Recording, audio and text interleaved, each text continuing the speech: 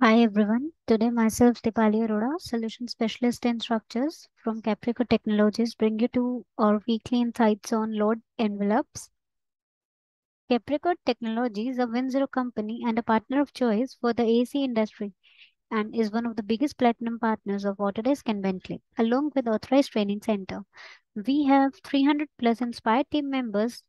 Capricorn is serving over 20,000 customers in AC and associated industries. In today's session, we will learn how to create load envelopes and how they can be useful while designing the structure. In today's insight, we shall learn how to create new envelope, what is the envelope type, and how this can be beneficial at times of post processing. So, let's start the session.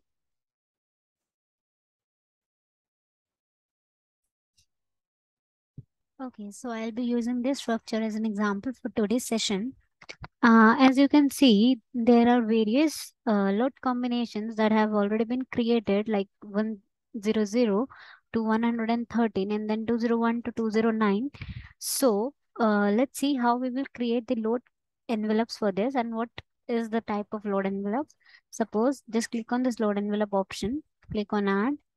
So, first select the type of envelope you want to create, whether it's a serviceability type of load envelope or for the column strengths, for the beam design. So, on that, just select the type, suppose serviceability, in which all the load combination that you want to use for the foundation. Suppose you'll add those combination in this.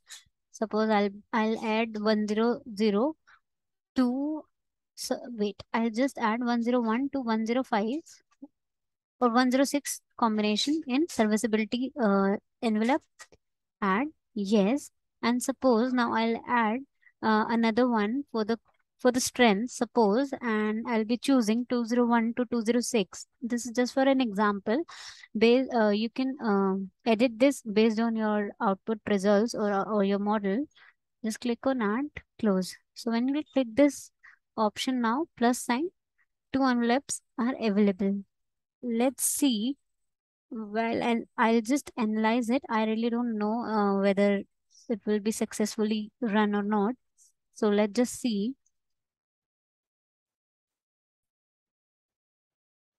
Okay, so after doing the successful running analysis, I just clicked on the post processing, and here you will see now the options is available.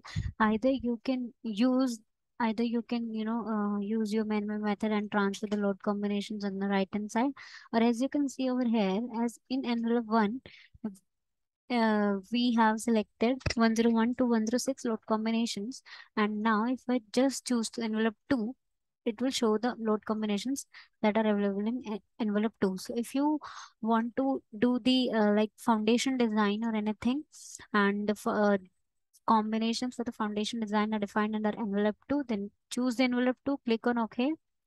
And now it will only show the results for these specific combinations.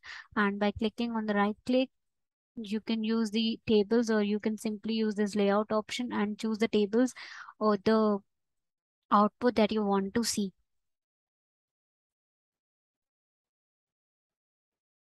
So I hope you guys had an insightful session.